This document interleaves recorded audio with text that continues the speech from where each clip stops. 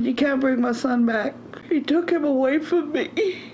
For the past year, Brenda Ramos says she's felt immense pain over the loss of her son, Mike. I pray to God to give me strength. There's been times where I want to, but then I think of my son, and I have to do it for my son.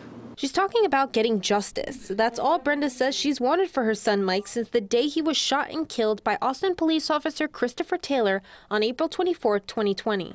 A whole year? Come on. All that blood was splattered in that car. I said, that's my blood. That's me. And that hurt me so much. Officer Taylor was recently charged with Mike Ramos's murder and is awaiting a trial. Brenda says she thought he would be behind bars by now. I don't wish this on nobody. Nobody. They don't have to be murdered like that. There's other ways on the ground. He didn't know what was going on. He went up there because his friend lives there to fix the car. And all these cops, like soldiers, just all out there wanting him. He goes, what's happening? He didn't know nothing.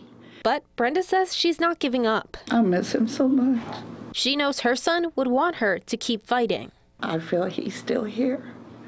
He comes and drives up, goes straight to the kitchen and refrigerator. Now, the district attorney's office tells me that there are currently no in-person trials being held at this moment due to COVID-19 restriction, so Officer Taylor's trial still has no set date. Reporting in South Austin, Amanda Ruiz, Fox 7 Austin News.